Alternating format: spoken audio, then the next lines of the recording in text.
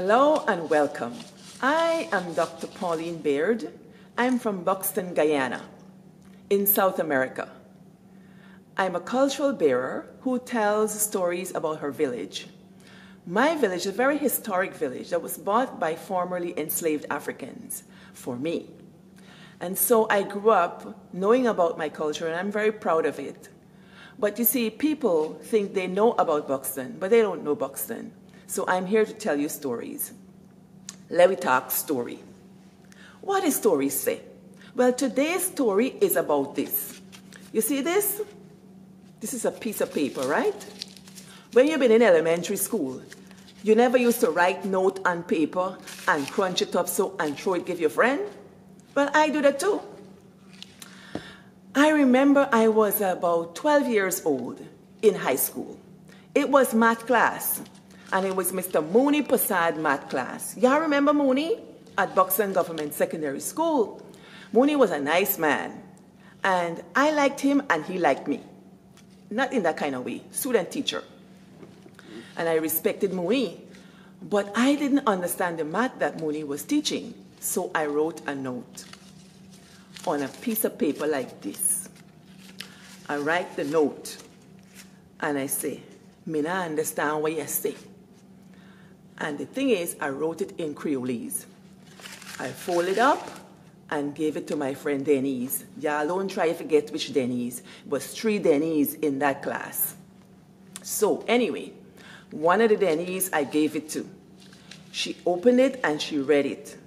And she turned to me and said, "You mean for tell me you go write them too?" Wow. That gave me pause. And over the years, I remember that conversation. I wrote my note in Creolese. Denise read my note in Creolese, answered me in Creolese to tell me that she is surprised that I wrote this note in Creolese. "You mean for tell me you go write them too?" I wonder what kind of narrative Denise had in her 12-year-old brain that told her that our language, our first tongue, is not a written language, or it shouldn't be written. And today that conflict exists. I'm reading a book called Creole Composition. And in Creole Composition, they talk about this business of writing in British English, or the language of colonials, and your own Creole-influenced language. There's a lot of discrepancies and fights in that area. But this story that I tell, it fits in that conversation, because when we grow up with Creole-influenced languages, sometimes people get confused. And maybe in our village setting or somewhere along the line, kids get this idea that our language is not supposed to grace the pages of books, or not supposed to be on this piece of technology called paper. Well, I have news for such people. I think Creolese can bear our culture, and it can be inscribed and delivered on any kind of technology. And I aim to change all of that. And how I did this is because of the influence of one woman I want to talk about today, Teacher Fenella Abrams. Teacher Fenella Abrams was a young, trained teacher from Sarah Potter College of Education. She had come back to her school that she went to, Buxton Government Secondary School, to teach literature. And Teacher Fenella made literature come alive.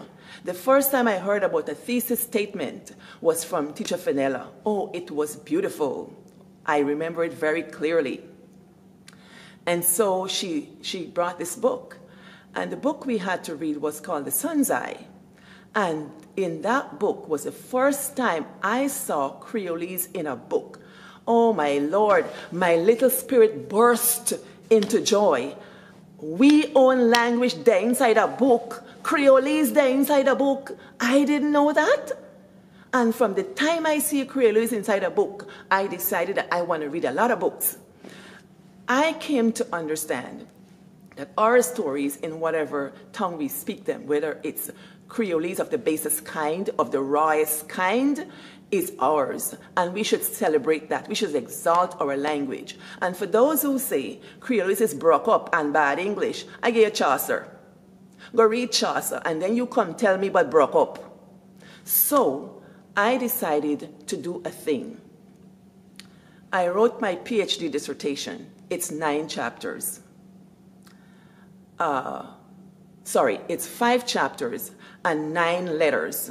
9 letters comprise my dissertation. And the first chapter is written to the Buxtonians. And it begins, "Dear young Buxtonians, what does story say? Village back dam underwater, crop a rotten stack a dead, rotten Catania, rotten Casada, and governor sleep a feather bed? Town the bottom river in an old house on hot. Town the bottom river in an house on hot, ma tell you. Governor been a train with the foot cap 10. You see suit and the car that white like rain. Special carriage, special porter for carry his luggage. Town the bottom river in an old house on hot. Town the bottom river in an old house on hot, ma tell you." That time, boxing been get some strapping no man when I been frightened back man. Me not been there when it happen, as me buy him, as me sell him. Woman throw themselves a line. Train stop. Train stop. And at the train them stop at the governor. Now that's a poem that I wrote in my dissertation, first page. I didn't translate it. I didn't transcribe it. It was for the village. That poem was written by Baba Yusi Kwayana. It was always recited by the late Mark Austin. On Emancipation Night, 1st of August, Mark would recite this poem when we were kids. As I was doing my dissertation, I was looking for our women, the voices of our women, and the stories they told, and I couldn't find them in books. I was reading about American women who fought for their rights, but I couldn't find our women. And then I thought I have to go to the oral traditions, because in our oral traditions carry our stories. And so I went there, and our story was there in Creolese. I had to hunt that poem down to get it in its entirety, and I still haven't gotten the whole thing. But I asked Mark Austin. I called him on the phone. I said, "Mark, I need this poem. Can you tell me all the lines?" And Mark said, "Yeah, look, me can't remember that thing. Me can't remember all them thing." I said, "Mark, you got to tell me."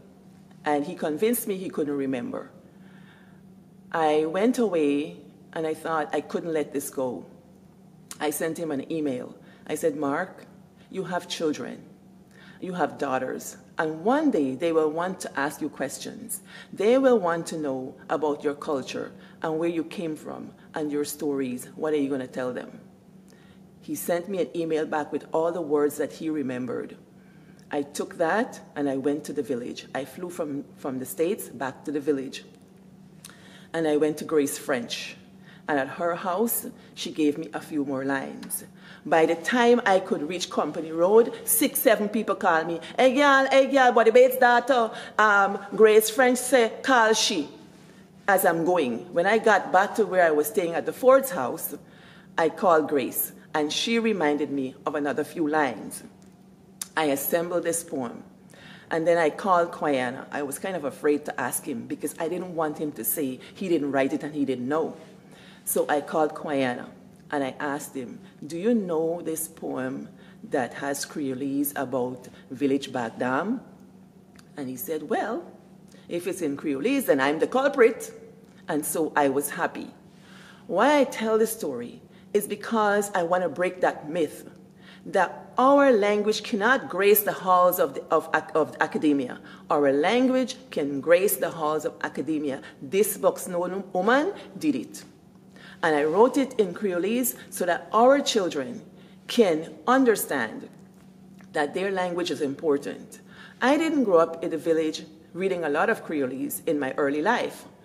And I asked Kwayana, "What do you think is happening? Is it important for us to learn our culture and to learn about Creolese in school and to write Creolese in school?" He said, "If you never write Creolese, or learn anything about Creolese in school, that doesn't make you a person that is less than. You can get a good education and be a solid person without that. But if you have a sound education in your culture and your background, then you're a more rounded person. You are richer for that. And he also said, certain things must never be taught in school. It's not the purview of schools, but certain things must be taught by the village. Boxing people, teach I a picnic. Walk good.